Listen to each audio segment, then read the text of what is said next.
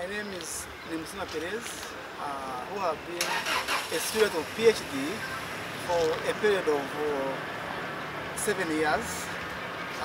It has been an interesting journey, a journey of learning, a journey of challenges, but equally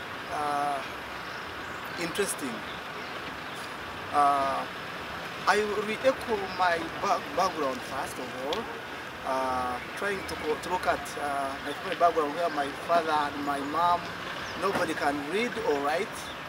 And when I reflect on today's function and this ceremony, I feel happy, but the PhD is not necessarily knowledge, PhD is not necessarily money, but to me, PhD is about mindset, having to change your mindset, oriented towards solving social problems.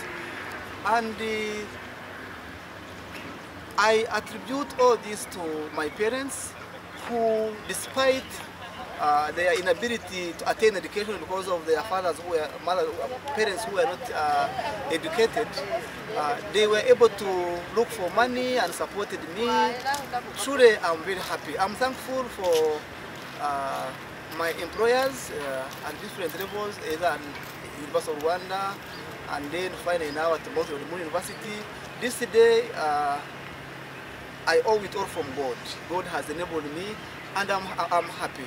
So members, join me to celebrate this day in the name of the Father,